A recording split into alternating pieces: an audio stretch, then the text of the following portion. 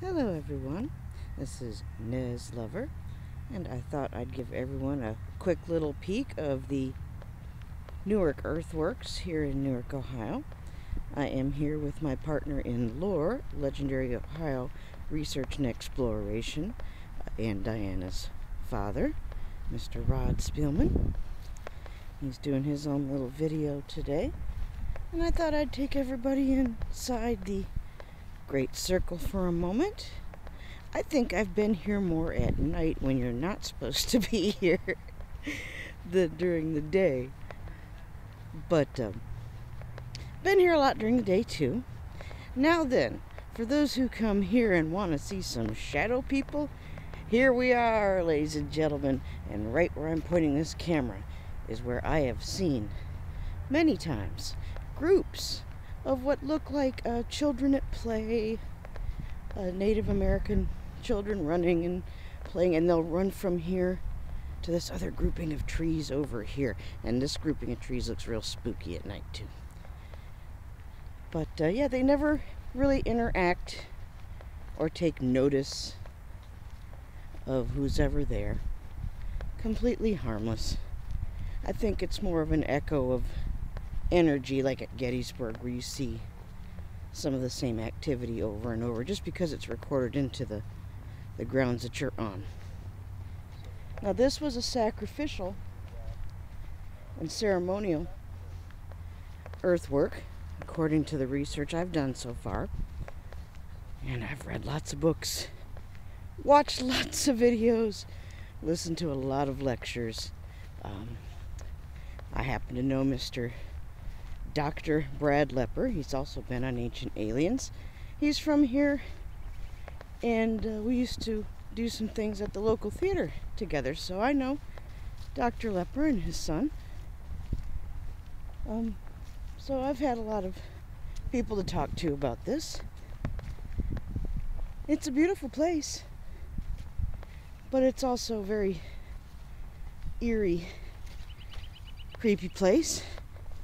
I think you can certainly feel the energy in here, very palpable. When they used to have powwows here, even they would not deign to have it inside here. What with all the energy, they'd have it over this way on the other side of the circle, just to the other side of that part of the mound. To do that powwow thing in here would have just been a little too much. But I'm going to take you around just a little bit, just to see. Look at all the beautiful flowers popping up. Finally spring has taken so long to come here. Look at those horrible chemtrails. Just take a moment and go, you sons of bitches, doing this to our sky. Operation Solar Shield. Thanks, Harvard, you dumbasses.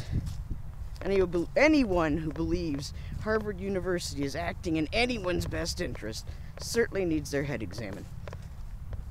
But at any rate, just thought I'd take us up to the middle. And according, again, to the research I've done, this is the sacrificial spot. And when you sit here at night, in the summer's evening, not long after the lightning bugs and such come into season, you can sit right up here. And if you're still and quiet and patient, park your butt right here where I have so many times, and you will see these trees will be lit up almost as if by little magic little Christmas lights with so many lightning bugs. It's quite the sight. And then over here again is where the shadow people start coming from, and the children laugh and play, and just, they don't notice us at all. and they make their way across here and go over there. Quite a sight. I'd like to share it with some of you people, some of you fam. Be fun to watch. Wish it could show up on camera. Shadow people don't like to show up on camera. But here we are, inside the Great Circle Earthworks. This used to be, I believe 1800s, they used this for a race track, for I think harness racing.